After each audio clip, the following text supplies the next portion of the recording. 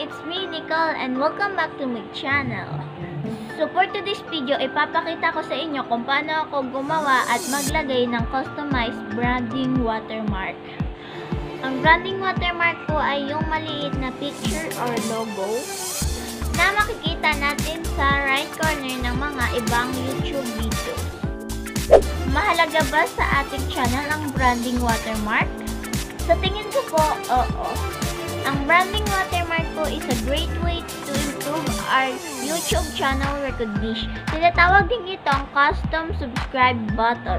At ina-encourage po ang ating viewers na i-subscribe nila tayo. Tingnan nyo po ito.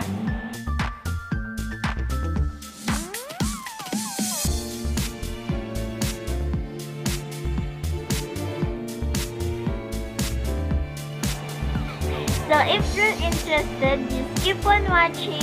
Stay ka lang dyan. Panoorin mo to hanggang dulo. So, tara na sa X-Recorder. Pero bago yan, intro, pasok!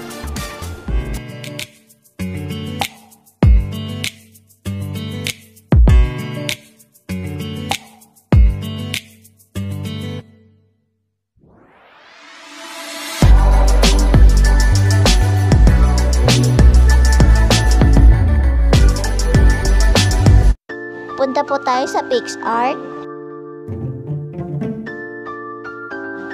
Click nyo po yan yung plus sign.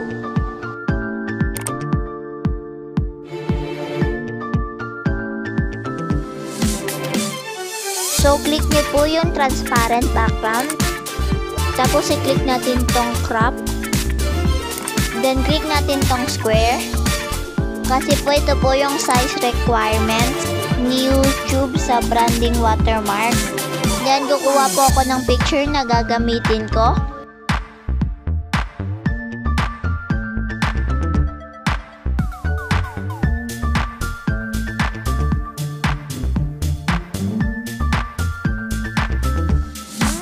So, ito na po yung napili ko.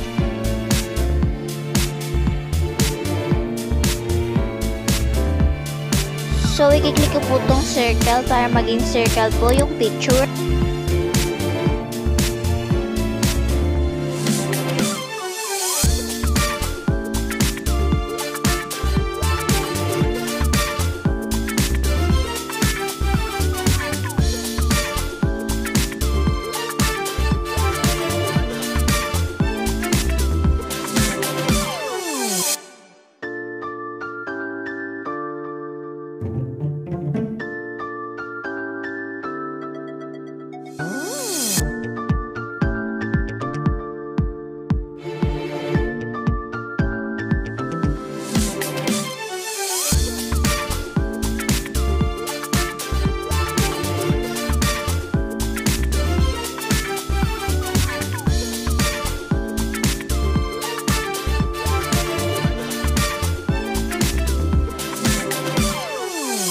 Click po natin tong sticker, then kuha po tayo ng YouTube icon.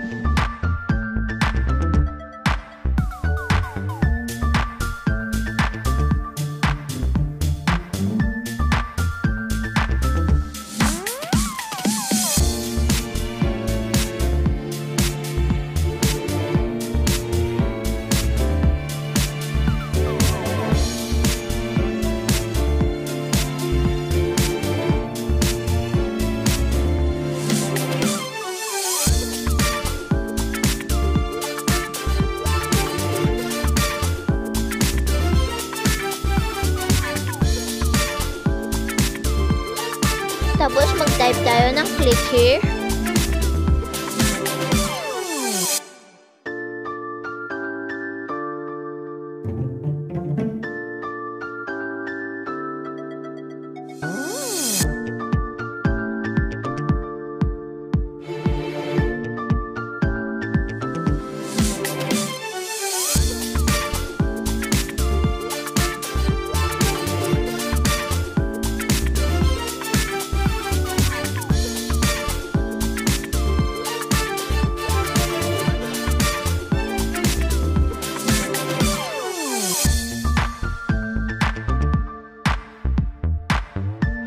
So, yan po yung nagawa ko. Save natin. So, punta na tayo sa YouTube. Lagay po natin yung picture na nilagay na.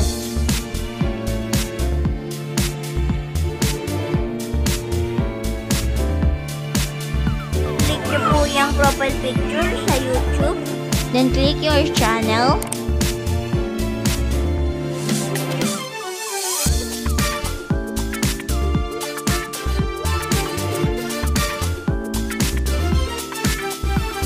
Customize channel.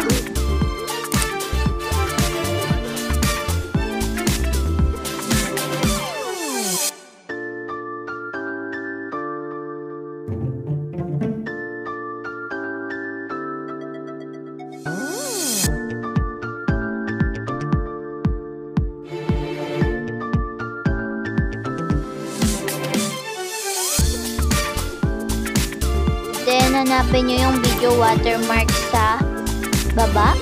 Meron na po ako na-upload ng video. I-remove ko ulit para ipakita sa inyo paano mag-upload. So, ayan po, nawala na po yung picture. Click po natin yung upload.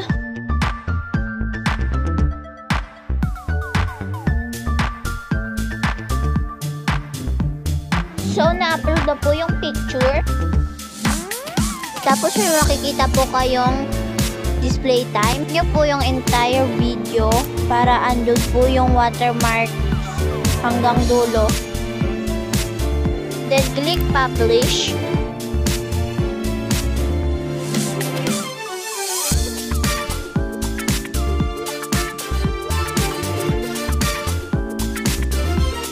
So, punta na tayo sa YouTube app.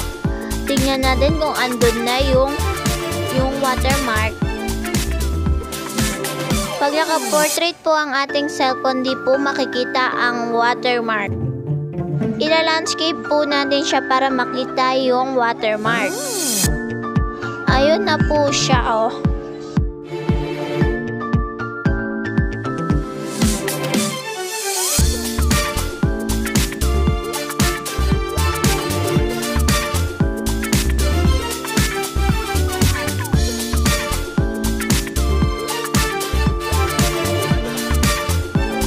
Pag sa laptop naman po or desktop po, makikita din yung watermark. Tapos pag ini-click mo siya, may lalabas na subscribe.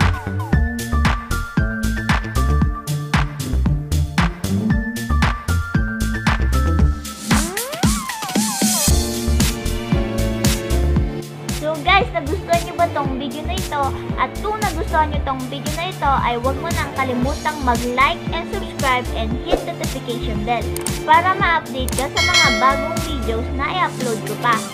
See you on next vlog. Thank you for watching. Bye guys! And always remember to start your day with a smile and don't forget to thank God for everything. Hello everyone! It's me, Nicole, and welcome back to my channel. So for today's video, ipapakita ko sa inyo kung paano ako gumawa at maglagay ng customized branding watermark. Ang branding watermark po ay yung maliit na picture or logo na makikita natin sa right corner ng mga ibang YouTube videos. Mahalaga ba sa ating channel ang branding watermark? Sa tingin ko po, oo. Ang branding watermark po is a great way to improve our YouTube channel recognition. Tinatawag din itong custom subscribe button. At ini-encourage po ang ating viewers na i-subscribe nila tayo. Tingnan nyo po ito.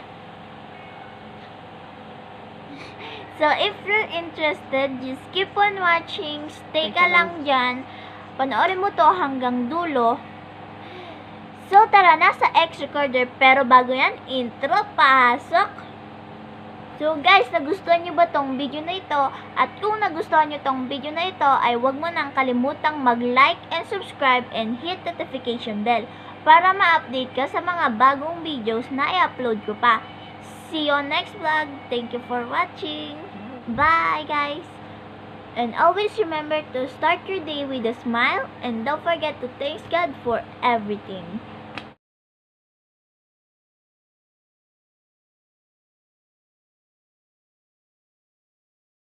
So, ipapakita ko sa inyo kung paano ako gumawa o maglagay ng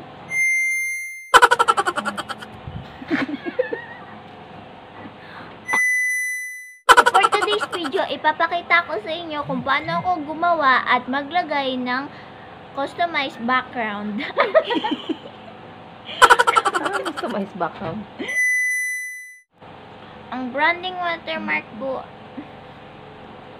Ang branding watermark po ay yung branding watermark po ay yung maliit na picture or logo.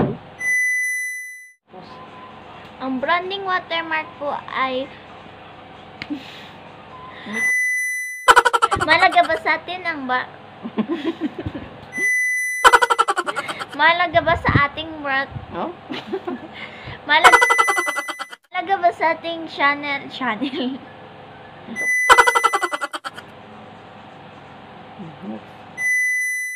so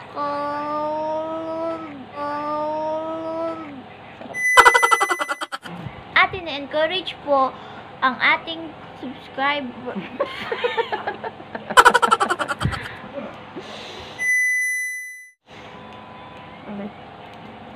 Atin na-encourage po nila. 1, 2, 3.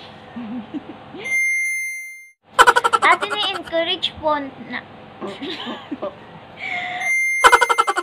ang ating viewers na i-subscribe din po nila.